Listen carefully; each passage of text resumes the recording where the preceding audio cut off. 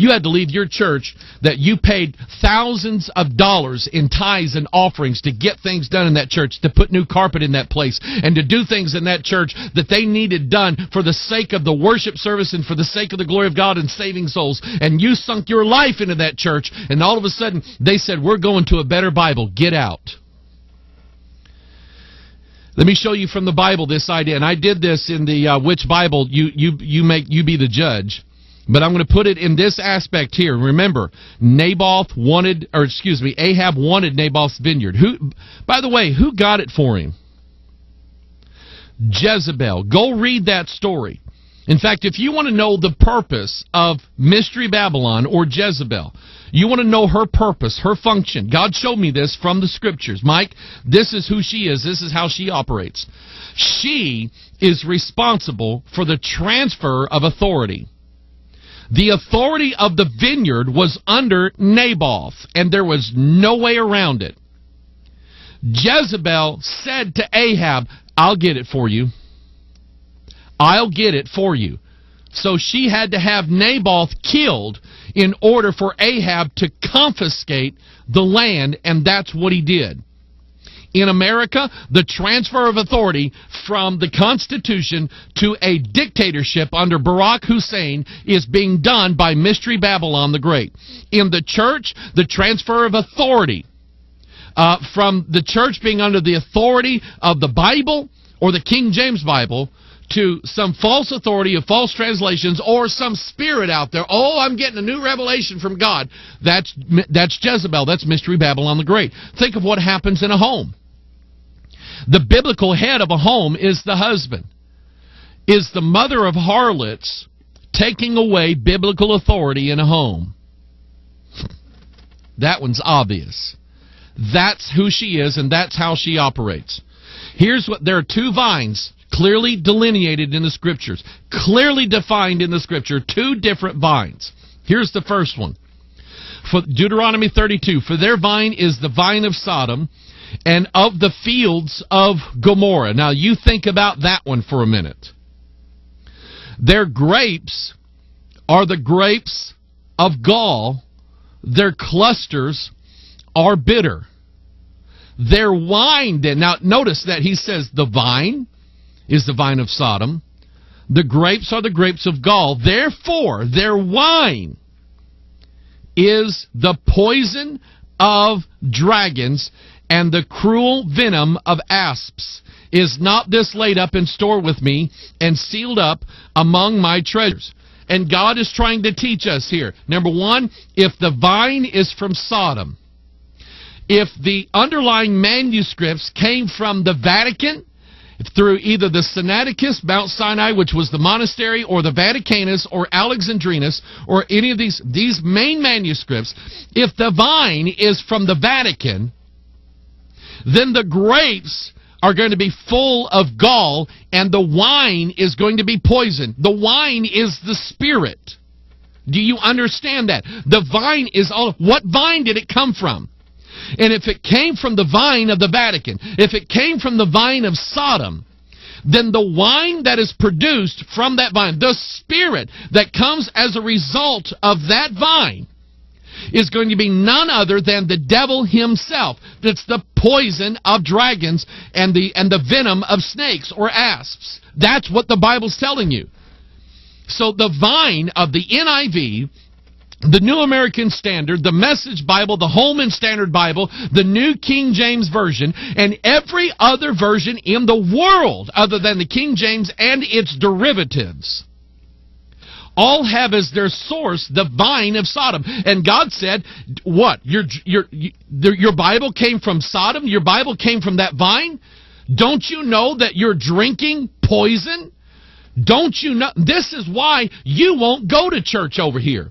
This is why you won't sit in that congregation and you won't take your kids there. This is why you sit at home on Sunday morning and turn Bethel Church on or Joel Osteen. No, just kidding. Or anybody else that's preaching the truth, and you won't take your kids to, because you said, you know what, I am not putting my kids in a Sunday school class or sit under a pastor where they're going to be fed poison. I won't do it.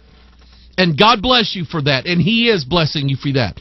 If you lose all your friends and all your relatives over this issue, good for you. You keep your stand, because the devil will come and destroy your vine. He'll destroy your vineyard. Here's what John 15 says. Here's the other vine. John 15, verse 1, I am the true vine, and my Father is the husbandman. Who is the true vine? It's not Sodom. It's not Gomorrah. It's not the serpent. The true vine is Jesus Christ. Every branch in me that beareth not fruit, He taketh away. And every branch that beareth fruit, He purgeth it, that it may bring forth more fruit. That, by the way, let me stop right here. This is why you had a rough day. This is why you got into a little bit of sin here a while back.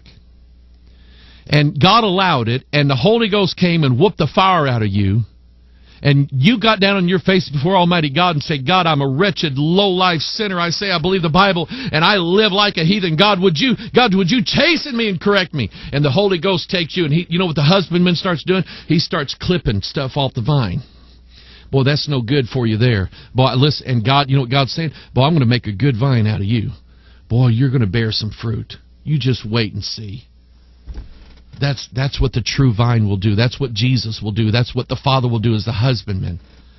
And you abide in that vine and you hang on, all right? God's got a blessing for you. But anyway, now verse 3, now ye are clean. How? Through the word which I have spoken unto you. Look at the emphasis and the relationship between the vine, Christ, and the Bible. Now in verse 4, John 15, abide in me, and I in you.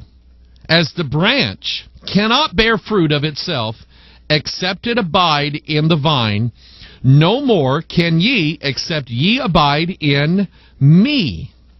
I am the vine, ye are the branches. He that abideth in me, and I in him, the same bringeth forth much fruit, for without me ye can do nothing. Now, I want you to focus now on what Christ is teaching here. He's teaching clearly that, he said, number one, I'm the vine.